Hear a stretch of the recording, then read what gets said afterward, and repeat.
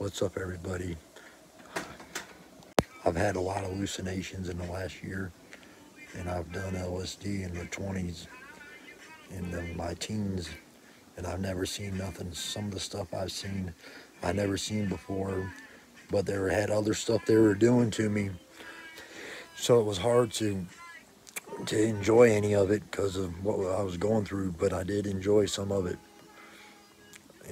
Some of it had a touch of evil behind it sometimes, and I'm not scared of it.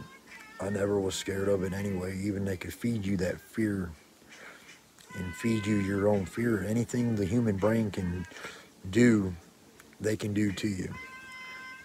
So humans are scared, but being numb to this, it's hard for it to work on me because I'm not scared of their scary stuff.